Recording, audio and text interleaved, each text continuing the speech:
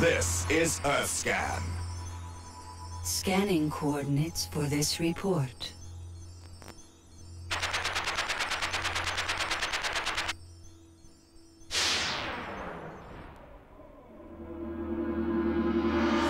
Provost and Security Service is based at a place called Rudloe Manor. And for many years, there's been great rumors abounding about this place having a role in investigating UFOs, but nobody could prove it.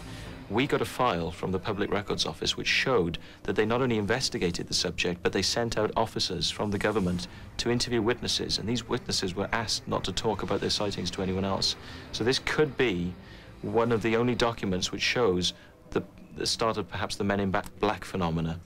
Our next step is to fully publicize the fact that these investigations have taken place and that there are many more documents that the MOD have, and they're not releasing them.